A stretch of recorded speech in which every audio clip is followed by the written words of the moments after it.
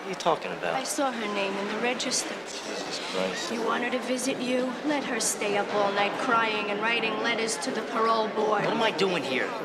Where am I? I'm in jail. I can't stop people from coming to see me. Good. Let us sneak this stuff in for you every week. Look what you're doing. Every week. Look what you're doing. Stop it. I'm sorry. Let us sneak this shit in for you, Henry. Let us sneak this shit in. Just stop it, Karen. Just stop it. Let her do it. Let her do Stop it. Shh. Ruth, come here. Nobody's helping me.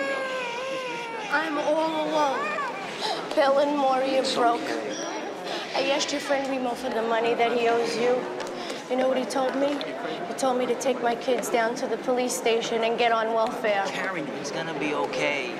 Even Paulie, since he got out, I never see him. I never see anybody anymore. It's only you and me. That's what happens when you go away. I've told you that. We're on our own. Forget everybody else. Forget Paulie. Hey, as long as he's on parole, he doesn't want anybody doing anything. I can't do it. Yes, you can, Karen. Listen to me. All I need for you is to keep bringing me the stuff. I got a guy in here from Pittsburgh who's gonna help me move it.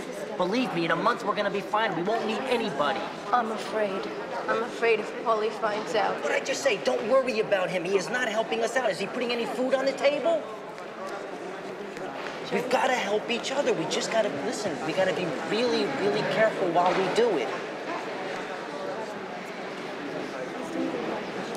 I don't want to hear a word about her anymore, Henry. Never.